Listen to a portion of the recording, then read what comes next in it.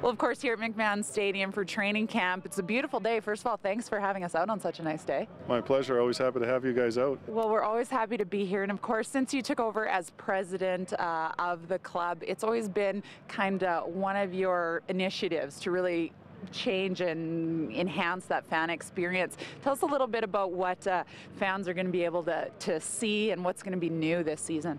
Yeah, thank you for the opportunity. We had a really busy off-season, and a lot of what we do in the off-season for the most part is plan in-game entertainment and all the non-football stuff that goes in and around the football game. But this year's been expressly busy.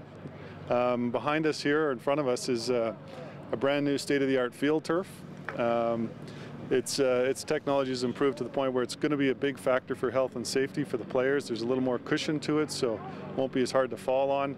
Up behind us in the northeast, northwest corners, we blew out those old red walls and added about 10 to 12,000 square feet in each one of those corners, which will accommodate additional high-end portable washrooms and some really cool concession opportunities. So, and it's just not, you know, the open flame grill concept. Not that there's anything wrong with that, but this gives us the opportunity to bring in some, you know, closed concessions with serving fronts and to do some really cool things on the concession side.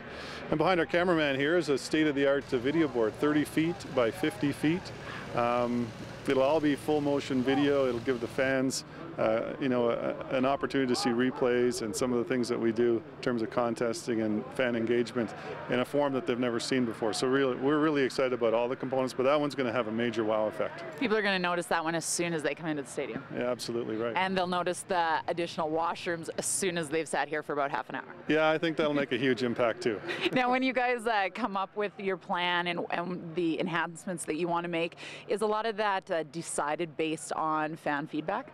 Yeah, absolutely. We spent the off-season fully engaged with fans. We had a couple of large groups down at the Avison Young Club, our partners at the Dome, and a couple a week over at Nick's, and we just talked about what's going on, what our hopes and dreams are, and in turn, more importantly, we got to hear feedback from them in terms of what they wanted. So, yeah, what you see today in terms of the improvements is a result of definitely encouraging fan feedback. Now, we talk about the season just kicking off, of course, the training camp happening right now in front of us. What can we expect from the team this year? Obviously, a pretty exciting season last year. I know we don't want to get too much into the details. We'll leave that to sportscasters like Alana Nolan. But what are your hopes for the team this year? How do we build off of last year? Well, you know what, with guys like John Huffnagel in charge and Dave Dickinson at the wheel, I can assure you it's going to be a very, very competitive team, and I know I've heard from them often enough this year that they just want to win a couple of more games near the end. So a couple big ones. But it's going to be a great season. Fans will be impressed again. Wonderful. When we think about ticket sales and executive suites and season tickets and game day sales, how are we doing in that regard so far? Yeah, we've had a really good year in that respect. We've got some good properties still for sale, but for the most part, sponsorship's been really good. We brought on a couple of really new, exciting sponsors this year, Dodge, the Dodge people, and Federated Co-op.